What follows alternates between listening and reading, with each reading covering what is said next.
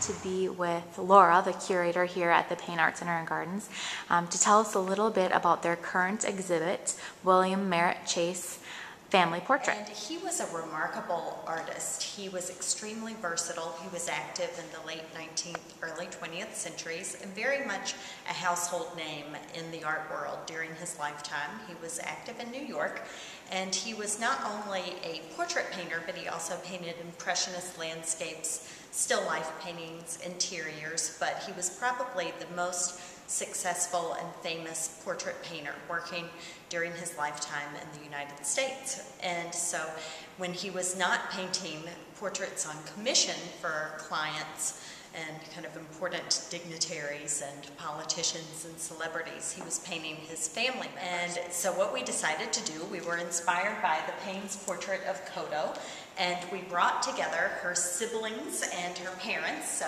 2 self-portraits of the artist and about 5 paintings of his wife, Alice, from various periods, and then portraits of 6 of the Chase children. So it's a really exciting family reunion, so to speak, and it's the first time these family portraits have ever been brought together. We organized this exhibition ourselves, and using Kodo as our inspiration, brought in loans from all across the country, from as far away as Texas and California and New York to as nearby as Indianapolis and Iowa and some other Midwest ones. This is one of my very favorite paintings in the exhibition, and a lot of fan favorites as well. A lot of visitors really love this piece. It's called Self-Portrait in the Studio, and it dates from 1916. So it was painted the last year of Chase's life. It's one of Chase's most famous portraits. It's of his daughter Alice, and it's titled The Open Japanese Book. And it's his daughter Alice in her early teenage years, so it's painted about 1900, and she's holding a book of Japanese prints, and it's very cleverly kind of opening and cascading onto the floor, which gives a nice sense of depth to the painting.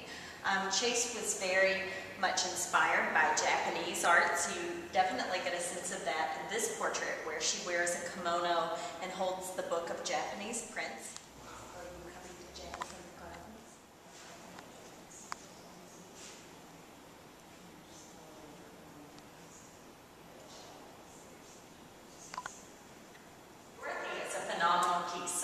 When I was working on the exhibition, I used to say that Dorothy was the one that would keep me awake at night, wondering if they would lend to the exhibition. She comes to us from the Indianapolis Museum of Art and is a key highlight of their collection. They have quite a few paintings by Chase, but this is always the one that's on permanent view because it's absolutely spectacular.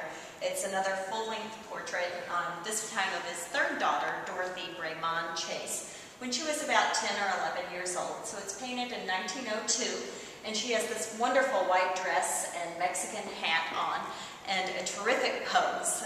She has that sense of confidence that he was so known for, but also very charming as well, and shows that they were very much a kind of middle class, upper middle class family.